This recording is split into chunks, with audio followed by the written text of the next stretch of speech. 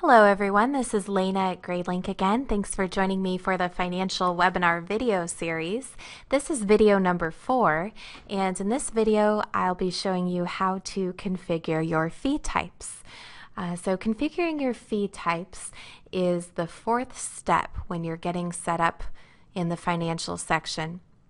So we've just been talking about configuring your billing cycles, and so then you would want to head over to your admin tab once more, and then your fee types button is over here in the upper left corner of the page. Now if you have been using Gradelink Financial in the past, you'll see your fee types from previous school years listed here. However, you won't see your fee types yet for the school year that you are working to set up. And so let me explain a little bit about what fee types are in Gradelink. So this page is not specific to a student. What this page is for is listing out all of your potential charges that could be applied to a student and the rates of those charges. So you can see some examples in here. I might expect to enter in a transaction for hot lunch or for after school care or for registration or technology or tuition. And none of these are applied on this page to a particular student. They're just generic charges that could potentially be applied to any student in the future. So once you've set up your session, you want to come in here and create your fee types for the new school year session. So you will need to set these up each school year. To add in a new fee type, you would click in the title box at the bottom of the page, and I'm going to start out with a very kind of basic fee type. I'm just going to make this my tuition. I'll put regular rate in here because I anticipate that I might have a few different tuition rates. Then I would select my billing category. In this case, I'm going to apply this to my tuition category.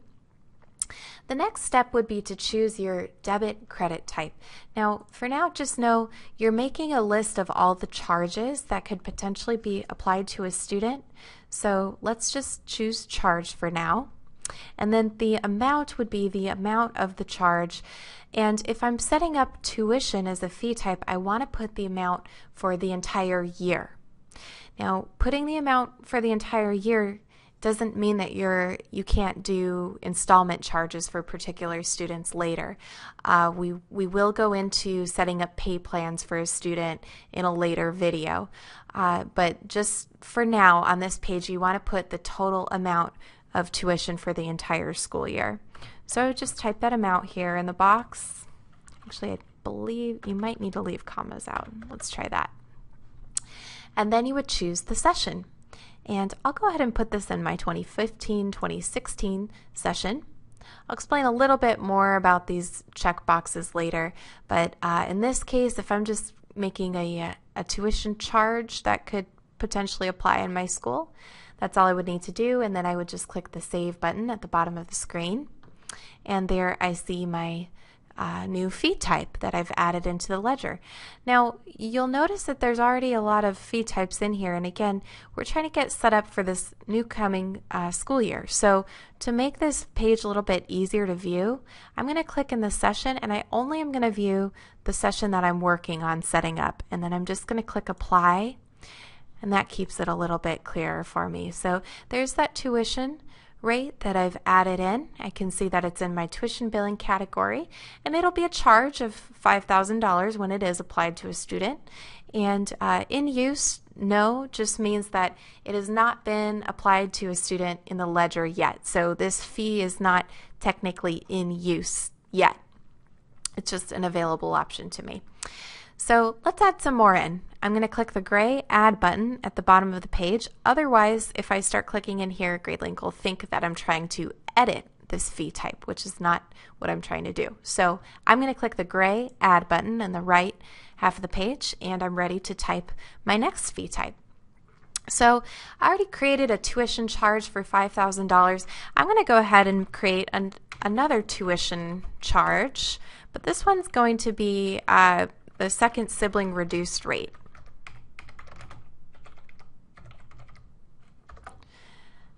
I'm also going to associate this to my tuition category, and this will be a charge for, let's say, $4,000 for a second sibling. And I got to be careful to apply this to the school year that I'm working on setting up. And then I'm just going to click Save. So you can see on this page I'm just listing out the charges that could potentially apply in the school.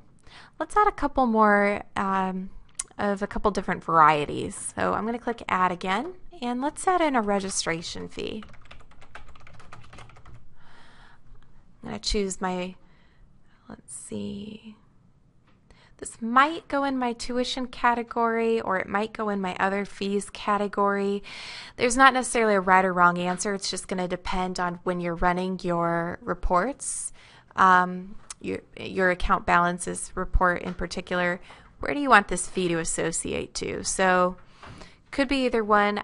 I suppose for now I will put it in my other fees billing category.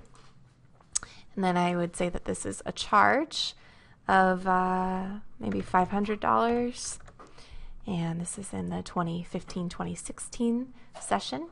I save that, and let me add in another one. This is going to be another registration fee, but maybe I have an early bird discount. It won't let me type all of those characters out, so I'll just put reduced.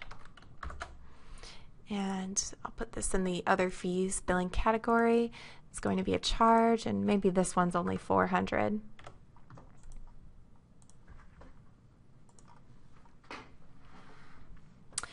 Okay, so I can see that my fee types are starting to appear in the top of the page.